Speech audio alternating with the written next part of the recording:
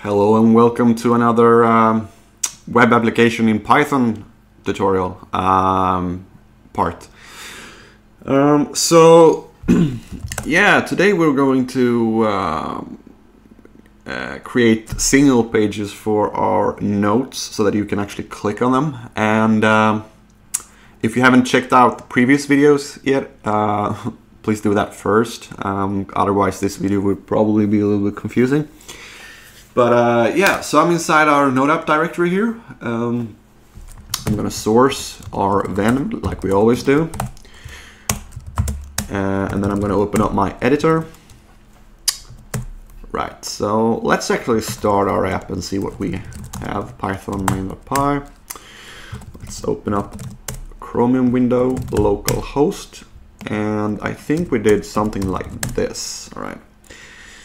Now, I don't really like that the front page is a 404, so let's just fix that first, because that is not pretty, okay? So let's add another blueprint in our views folder. Let's create index.py.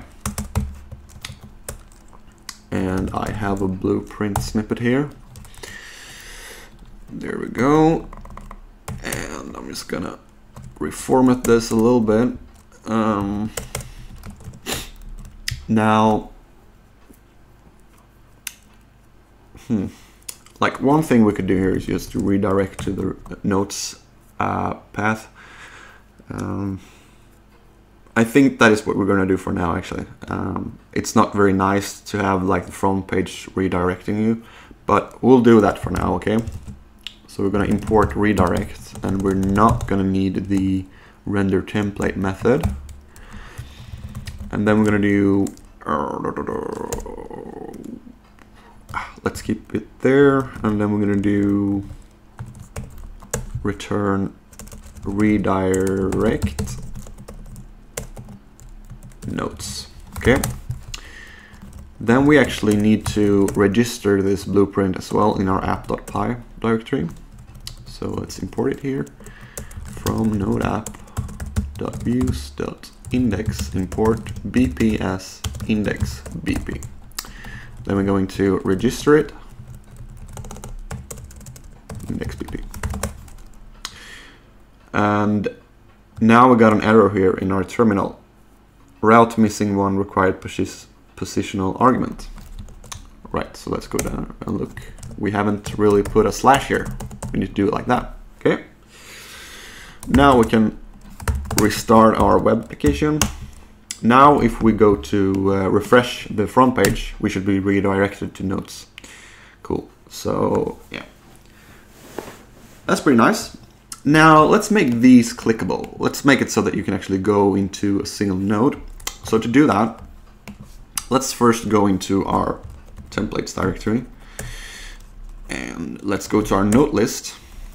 Now we want to put age tags, A tags in here, so that we can get, so that we can click on them, so that they become links. All right. So we're going to do age ref equals. Then let's do notes slash, and then we're going to let's just wrap this. Let's just put the end tag here for now.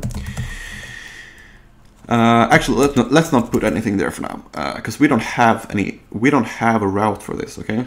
So before we put anything here, maybe we should just create a route for it, okay? And which blueprint should we put this in? Well, the notes.py blueprint is probably the most suitable for this. We could create a new blueprint for single notes, but if you have that sort of mindset, I mean, you're going to get a lot of blueprints, and we want to keep it small, okay? So let's just put everything that has to do with notes in the notes blueprint. All right, so we will add another route here. Actually, we have our edit route here. We could use that, but I think we should have a separate route for just viewing it and not editing it, okay? So let's do bp.route. And remember, our URL URL prefix here is /notes, so we don't have to type /notes. So let's just do, let's add a view endpoint here, and that is going to take an ID. So it will take note ID as an argument in the URL, right? Now what this will do is that if we go to our browser here, for example, that parameter, that argument, will be anything that comes after the notes here. So for example, this will be, if I type hello world here, then this hello world string will be the value of that node ID, okay? So if I define a method here now called view, and we put node ID in here, and then we do return node ID, then what this will do is that if we actually press enter now and go to that page, well, that didn't work. We need to do sorry, we need to do /view, okay, and that will return hello world, because that value will be the value of the node ID. Okay, so that is how values in the route string works. Okay, and you could even do, you can even say that this has to be a string like that. Str. I think that is how you do it. I might be wrong. No, we got an error. Str does not exist. Maybe it's a string like that. I honestly don't remember. Yeah, that was right. So if I do, I think we can do int as well. Now it will throw an error because, no, now the route will give us a 404 because this is not an integer, okay? But yeah, let's just do it like that, so that we will accept anything. Now we want to be able to go into the node that you have clicked on. So we need to actually fetch the node that you have clicked on. Now we got a problem here. The nodes currently don't really have IDs. Like if we go into the database.json file here, we can see that our nodes doesn't have an ID, so there's no way for us to actually find the node that someone has clicked on. So in our note utils.py, we need to make sure, we need to add some sort of ID to the nodes that we create, okay? And I think we will just like generate a random string to use for the ID. So yeah, let's just create a helper method here called def generate ID. I'm gonna do from string import, no, actually let's do from string import ASCII lowercase. I think that is how you do it, at least. And then we're gonna do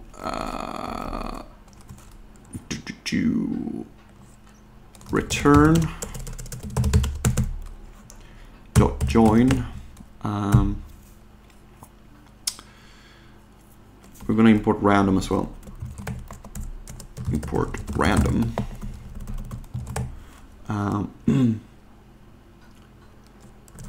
Random dot choice ASCII lowercase.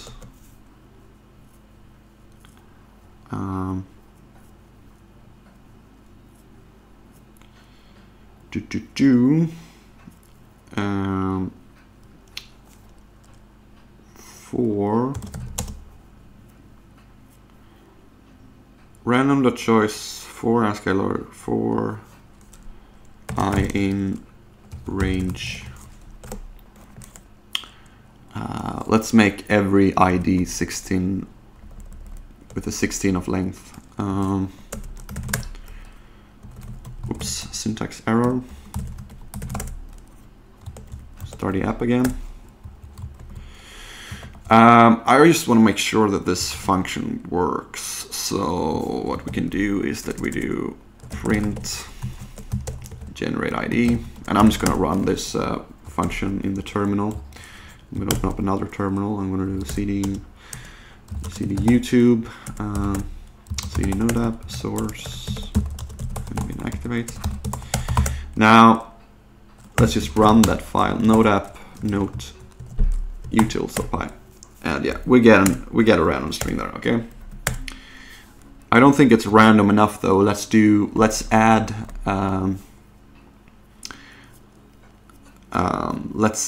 some numbers to it as well. So let's just do let's reformat this a little bit.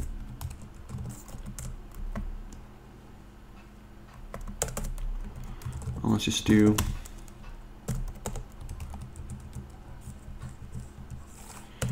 like that. That's probably a better way to do this, but this will work for us. All right, we got a pretty random string there. It's good enough for us.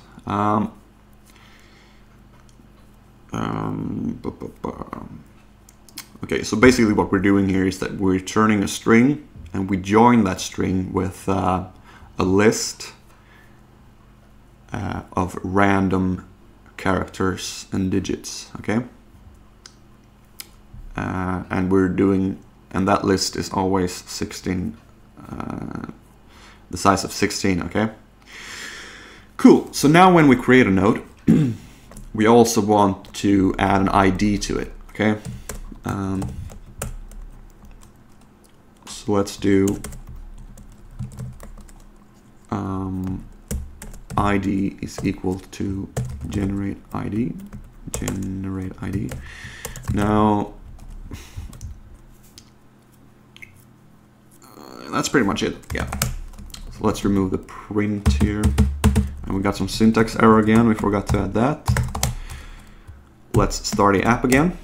Now what I want to do is that I'm gonna remove our database.json file, because the notes we have in there doesn't have an ID, so they are like broken.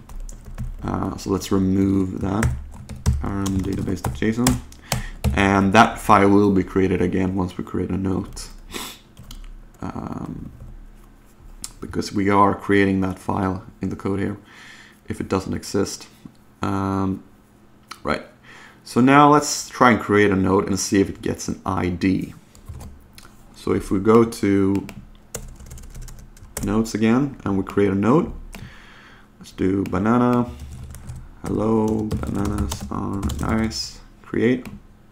Now we got a banana node here. Now we still can't click it because we haven't really put anything in href, but let's just check if it has an ID now. So if we refresh the tree here, and we go into our database.json file, we should see an ID here on that node. Cool. So now what we can do in our template, the note list, in our href, we can do /notes /view, the route that we just created, and then we're just gonna put in the node.id there. Okay. Now, if we click that link now, we should get to this route, okay?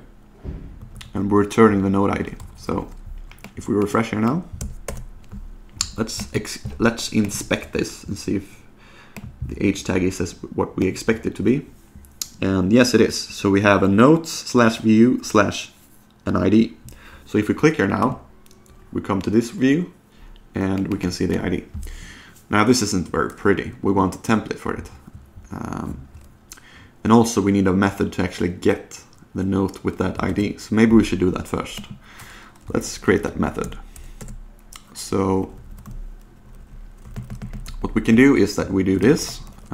We create another method here called def get notes by ID. Notes ID. And then we're simply going to do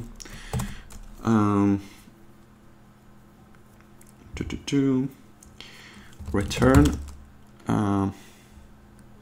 We could do this like in a very nice functional way. I'll show you both ways, okay? Filter get notes.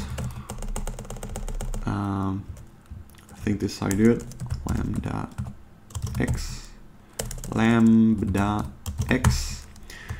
x ID is equal to note ID. And we want the first element that we find. So we're going to do, actually let's do notes equal and then do return notes 0 if notes else none. So basically what we're doing here is we fetch all the notes, and that will give us a list of notes, and then we filter that list with this inline lambda function here, and the requirement is that the ID is equal to the ID that it passed in, and then we get a new list here that is like filtered, and then we return first element if the list has any elements, else we're just returning a none value. Now I might have typed this wrong. I always forget if this argument here is supposed to be on the other side, but we'll see. Now in our notes.py, the blueprint, we want to import that method. So get note by ID, and we're just going to do note equals get note by ID, note ID. Let's just return the string version of that note that we fetched and see if it works. Refresh, and yeah, I did it wrong. We need to flip these. We need to flip the arguments here. Whoops.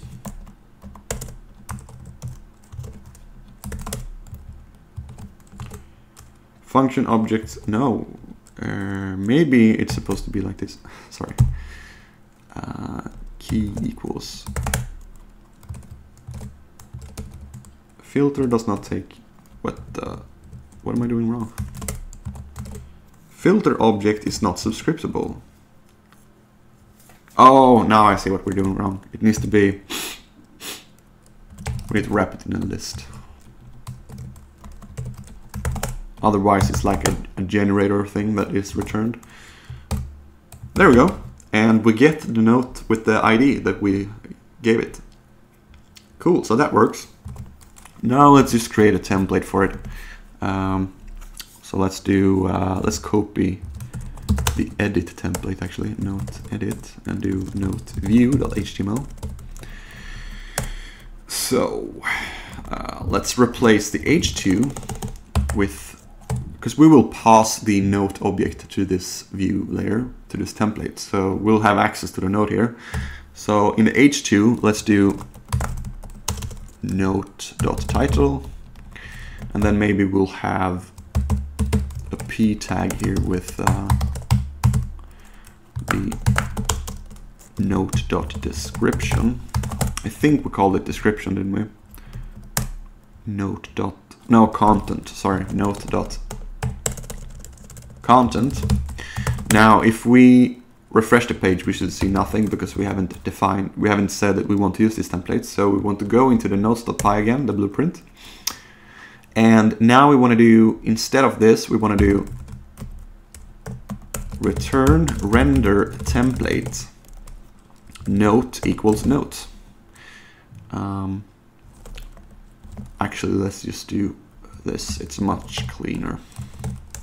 Note equals get note by ID. And we need to tell which template to use, and we're going to do note view.html.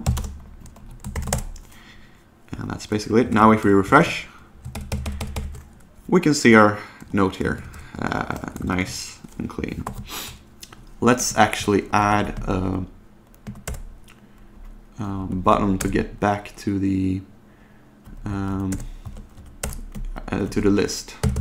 So let's just go into the note view and add a link here, and we're going to do, it will go to /notes, and then we go and type back to note list.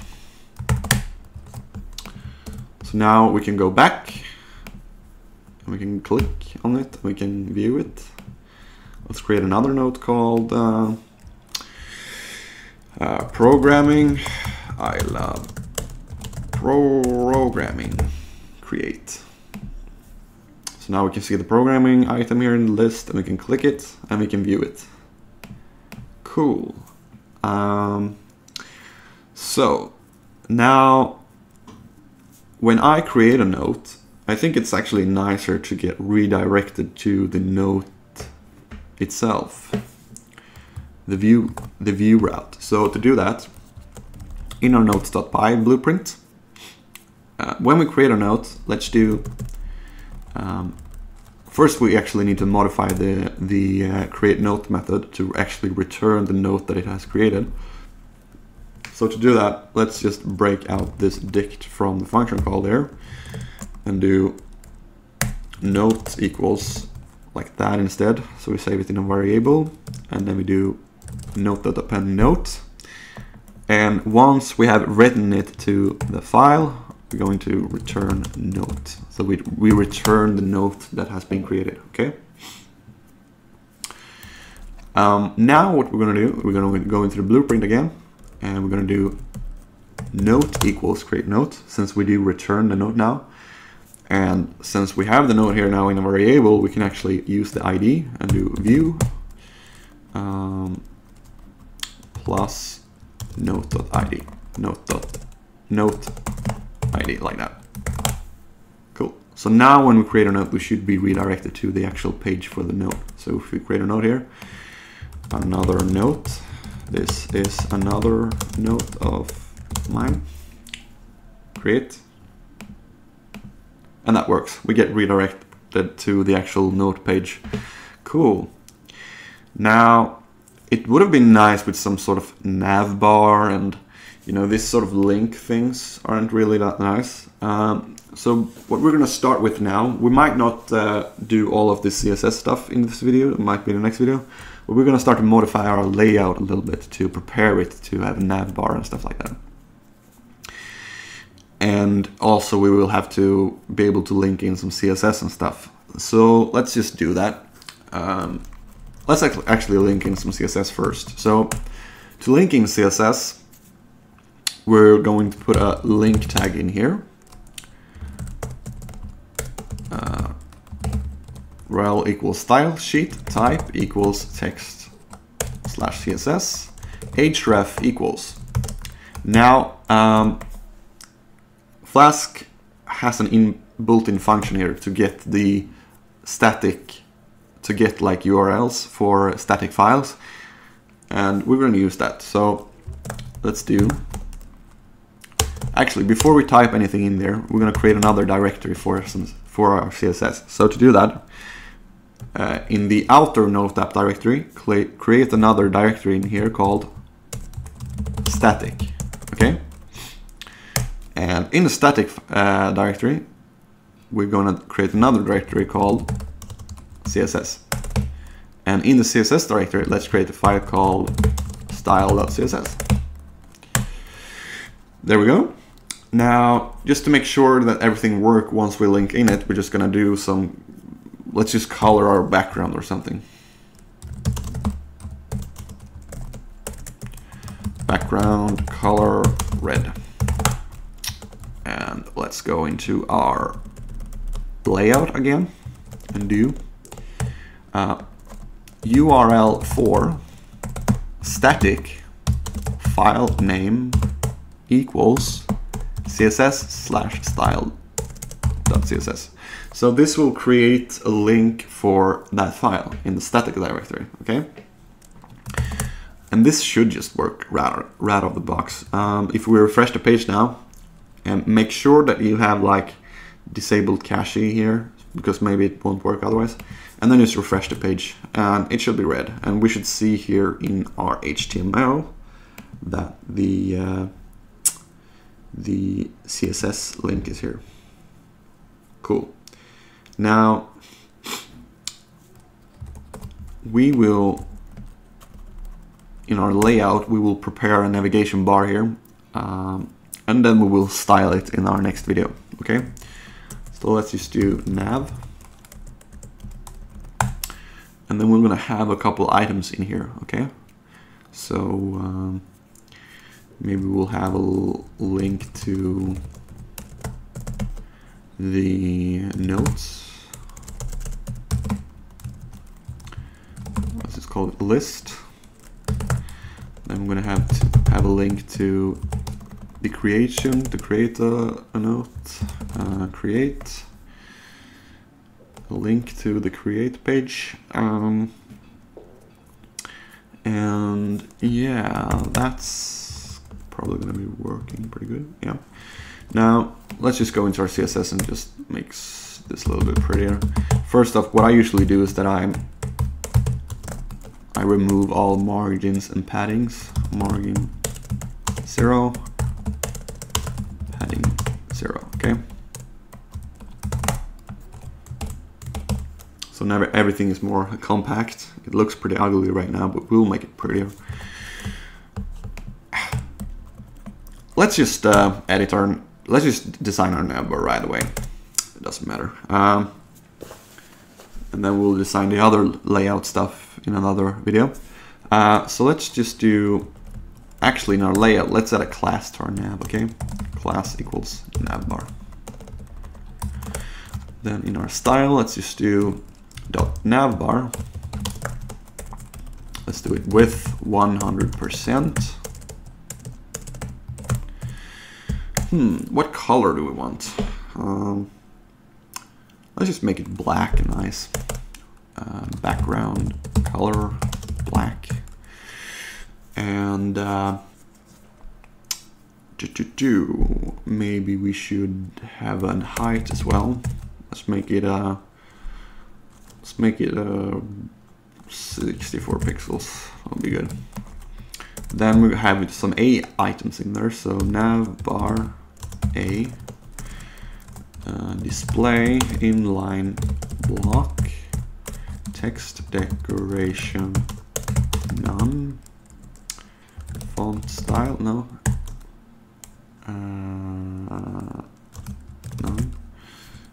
none.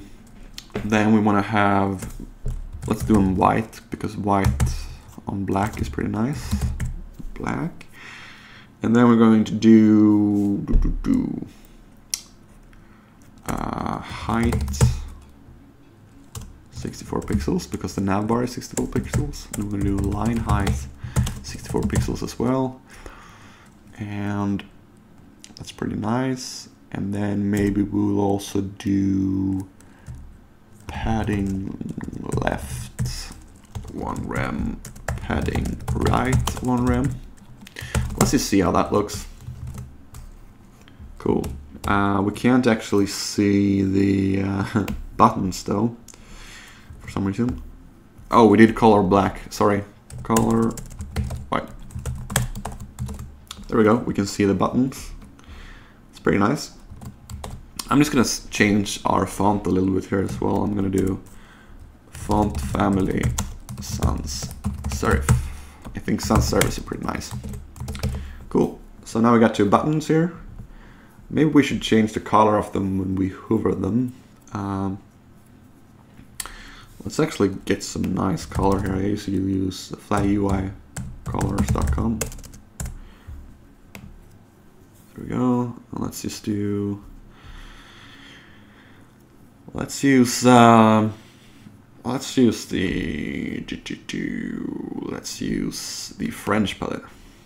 Let's do. When we hover the buttons, which color is nice to have? I think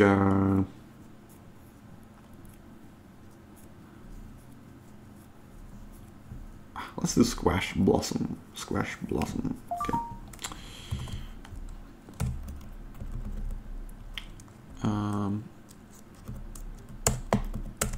Dot navbar age hover background color,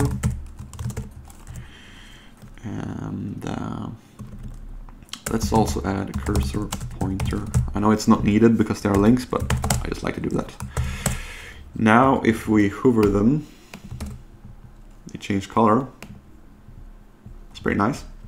Now I want to put a link to this in the file just so that we know that until later, you know. Let's do colors,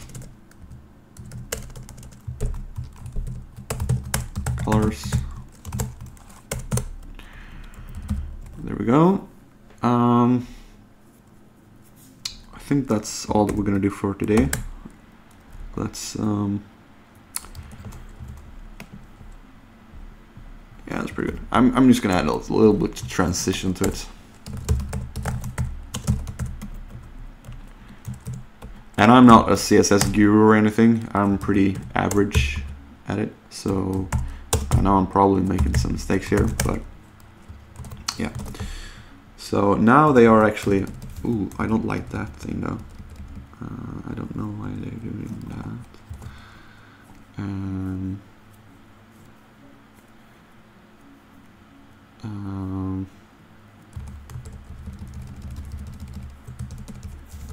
Why are they doing that though? It's pretty weird, isn't it? Anyways, that's all for this video. And in the next video we will do some more styling to it. And we're gonna make this look really pretty. So yeah, thank you for watching.